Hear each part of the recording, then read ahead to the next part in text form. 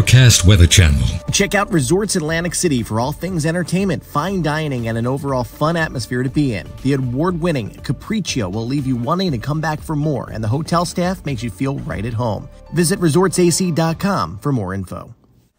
Well, guys, you definitely got to bundle up first thing this morning out the door. We got temperatures below freezing for pretty much the entire area, hovering around the freezing point in Cape May at 31.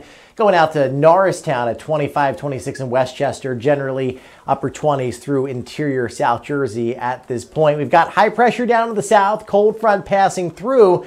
The winds are still going to be elevated. It's going to feel like we're in the 30s all day long, and the winds aren't going anywhere. Actually, over the weekend, it's going to get worse. By Sunday, we're looking at those wind chills, those real field temperatures below freezing. But hey, at least we're not up in the Buffalo area where folks up there are going to be picking up 3, 4, even up to 5 feet of snow. Now, call me crazy. I actually wish I was up there, and if I didn't have stuff to host this weekend, that's exactly where I would be. Green light across the board of your travel. Partly to mostly sunny skies out there. Winds will pick up through the course of the afternoon, gusting 25, 30 miles an hour. A lot of sunshine out there. There's no issues on our futurecast. You see some snow showers in the northwest section of New Jersey. We might get a rain shower passing by with that cold front later on. Wouldn't be surprised if there was grapple associated with it. They look like hailstones, but they're soft. It's super cool liquid, like little styrofoam balls that come out of the sky. So be on the lookout for that.